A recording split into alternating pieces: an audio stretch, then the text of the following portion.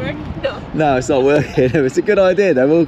We'll keep trying. What is it? October. It's the beginning of October. There's Christmas decorations up in there.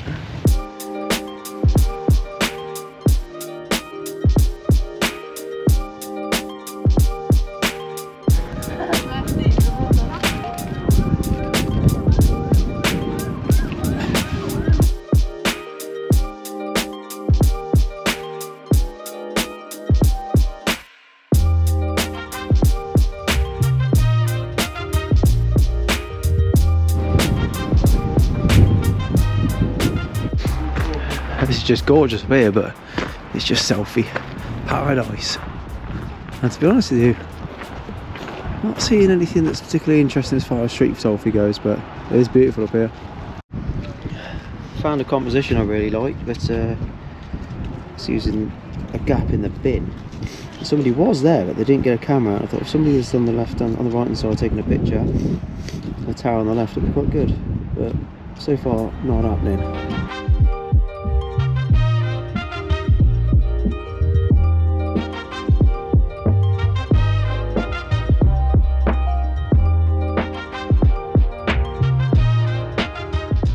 I'm kicking myself this morning because I slept in. I'm pretty pissed off about it because it's gorgeous. Say that, it's still only about 8 o'clock. I did a bit of night shooting. I'll show you some photographs if I got anything. I don't think I did. If I did, I'll show them to you. And ended up being a late one. We've got live music bars and stuff, and I'm a sucker for a live music bar. So yeah, I ended up in one of them, as you do. Chatting to people, didn't get in until gone 1. I've only got 3 hours of street photography because the flight is earlier than I thought. And I'm pissed off about it, to be honest with you, because an amazing day in Edinburgh would have been amazing, but yeah, flight's at 4 o'clock, the 3:45. You're looking for interesting details, as always. If you see any shots that you think are just plain boring and not interesting, let me know in the comments. If you see any you think are interesting, let me know and why, because obviously all we want is one photograph. That's all we want, one photograph that we're happy with. Not looking for 5 or 10 like I normally am. We're looking for one decent picture that we're happy with, and one that's interesting, that we can actually legitimately see the reason I've taken the damn shot. So yeah, no pointless photography. Let me know if they're shit, and let me know, hopefully we get one. Let's get cracking. Did it work? No. No, it's not working. It's a good idea though. We'll keep trying. But it's like... What was your name again? Tony. Tony suggested using this sort of shape here or there. That one might be even better. So we're going to get the camera low and but you're not a photographer. No, I'm not. You come up with a good idea though. So we're going to give it 5 minutes and see if it works. Try it with your phone. I bet if you get a better picture with your phone, I'll be annoyed. What? Try it with your phone. I bet you get a better... I can't, because I don't know.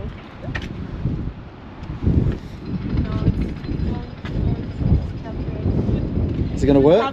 It's going to capture this. The bin as well, yeah, that's the thing, yeah. She's working the scene. Good for you. That's it. I don't know, but no. You're going to beat me now, I know you are. No, you have a better camera. It's not the camera. You're just going to prove that it's not the camera. You're going to nail it with your phone. See, I like it. I like it. I do like it. Try it with the bin. See if you're alright. See if the same thing works to the frame of the bin. So just use the frame of the bin. Don't get too close to the bin. It would only capture, I don't know. If you, what I was trying to do yesterday was trying to get, like, if you move over that way, you make this gap small enough to put that in, and then this gap, you can put a person in. Do you know what I mean, or not? It might be difficult with that lens, actually. Yeah. Is it? No, but that's exactly what I meant. That's what you wanted exactly. To Look take. at that. Okay. See, you've taken. It's a lovely location, but it makes the scene interesting because you've got that geometry, isn't it? Okay, now look.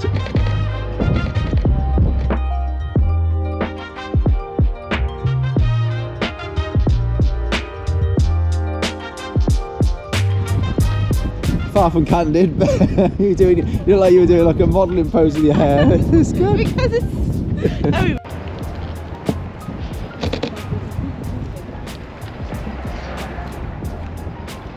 Nothing to grip here. Go on, I got you. Okay. That's it. Okay, so how do I get down later? Well, you just got to jump. No. Should I pull you up? Oh, let's see if I can do this. Oh, that's smart. come forward a bit. Oh, I like that. Oh, lean on the column again, lean on the column. No, as in, go on, oh, okay, yeah, that's good. I like that. If you hold that, it's better to look through there because you see it a bit better, and then just use that bottom sort of knobbly bit. Impromptu model shoot, didn't think I'd be getting this today. No. They're good, didn't they? Yeah, it's good. You have a good eye, so... You what, sorry? You have a good eye, so... We've got a good model. Trying to use the level to get the camera straight. But lady right in the bottom corner. That one looks more candid. Either way, so it were clearly posed.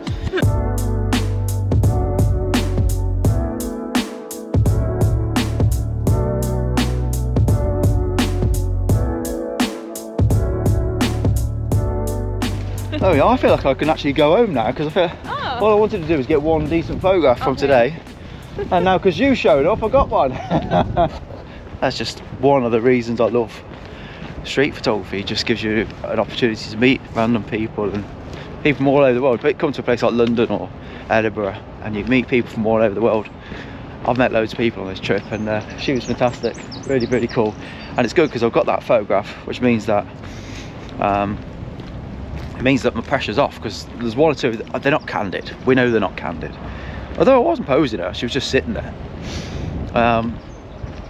Candid-ish. No model photographer really, but no, it just takes the pressure off me now because I don't feel that I know I've got one shot. Although it's not candid, I've got one shot, so it just means I can enjoy the next couple of hours before I have to get the taxi back. So maybe, and I'm going to be honest, this hunted quite a bit with backlighting, the 56 Mark II. It hunted a few times with the backlighting. I don't know if that'll be fixed with the firmware update or what, but I was a bit frustrated with that. And it's in single shot as well, so I was surprised. But otherwise, the shots look absolutely ridiculous, and yeah, I still don't trust 56s in continuous though. I think it would take some getting used to trusting them in continuous focus. I always use them in single shot, so yes. Let's go and find a coffee. I've just realised I haven't had any breakfast, and that's largely because 1 o'clock in the morning last night I came back and passed a kebab shop. I've had giant chicken kebab, which was actually nice, and I don't even like kebabs, but I was starving, so that's why I actually realised that it's 11 o'clock and I'm not hungry. But let's go and have a coffee in here and a cake. Awesome, right, let's get on with it. I switched over to the 33mm 1.4 because I was just literally finding especially around here, I was just finding the 56 impossible to work with. It's great for details and stuff, but it was just too narrow a view. This is the Golden Mile apparently. Right, let's give this 2 minutes. Somebody might walk through here. It'd be a shame not to get a single shot with that in the background. So that's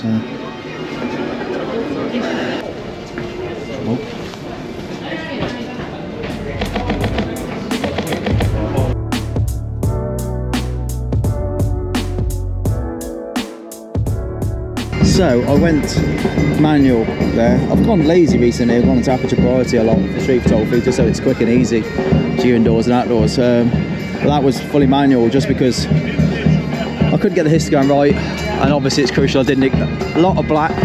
Didn't want to expose the sky. Sometimes it doesn't matter with street photography, but it did then.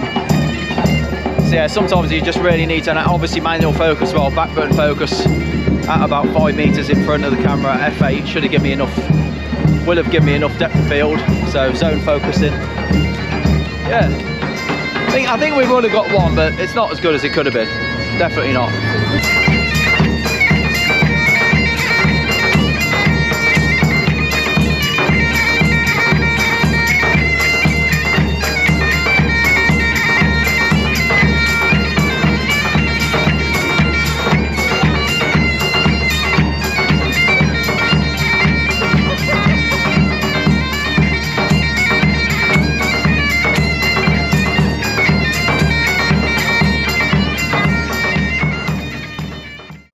I was generally upset. If you see my Instagram live, follow me on Instagram if you don't already. I did an Instagram live and I was generally upset leaving there. I was actually close to tears because it was a beautiful day.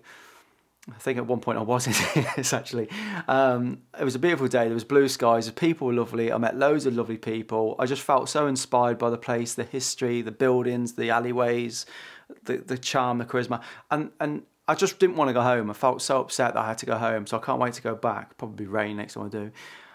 But great to meet Tony, and I think if you're not confident meeting people, or if you see somebody and you think, oh, I'd love to take a photograph of somebody in this environment, and then somebody comes up, I think by the fact that I spoke to Tony and introduced her to what street photography was, showed her a few pictures, she had some ideas herself, shooting through the bench and whatnot, and then we spent a bit of time just having a laugh. And then I said, oh, have you been up on that monument? It'd be cool for a silhouette shot. And she was like, by this point, she was sort of warm to me. She was like, yeah, okay, great, I'm up for that. So we went over. And by doing that shoot, even though it wasn't candid, it wasn't street photography as such, I felt really relaxed, and I really liked that photograph. And it meant that I didn't have to put that pressure on me then for the rest of the day. And that helped me massively. Because sometimes it's like the last photograph of a day that kind of saves my mental state. You've been doing nothing all day, and then you get the shot on the way back to the car, that sort of thing. So I just looked at the back of the camera, seen those photographs, I thought, I'm really happy with them pictures. She's done really well. It was a good laugh. She was a lovely girl. Great to meet her. And yeah, it just took the pressure off me. So I think I'll probably have to do a video separate to this one, obviously, on approaching people, speaking to people. And I mean, if you've been following the channel for a while, you know I'm always going up to people and talking to them and saying hello. But the key is to do it in a non-photographic way initially. Don't go up there and say, hi, you're gorgeous, can I take a picture? That's not going to work. Well, I don't know, maybe it will, I don't know.